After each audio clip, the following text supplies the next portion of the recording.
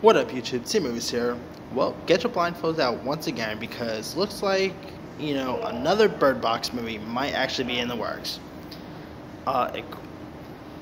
It's reported that of course, if you guys don't know, Bird Box is actually based on a book, and the sequel to the book is actually going to hit bookshelves on July 21st of this year. And of course, the book was written by Melman. Now, while chatting with Inverse this week, Melman ends up saying that there could be a possibility we might get to see another, a follow-up, film based on the book sequel. Here's what he ended up saying. I can't say much, but I can say that it is in development. Sometimes it's weird or the secrecy, but I'm game. Now, here's what the Bird Box book sequel is about. 12.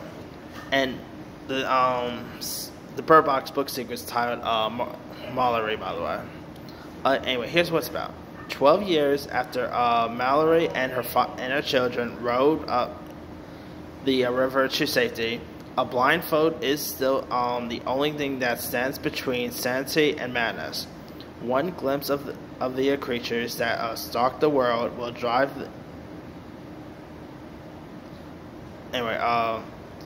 will drive a person to an unspeakable violence. And so that's pretty much where you get there. Now, no word on if the original film's director will... Now, granted, this is only being in development, so no word on if it hasn't been greenlit or anything. But I'm kind of down. I mean, Bird Box was odd, Come on, if you guys think wearing face mask coverings is worse, try with...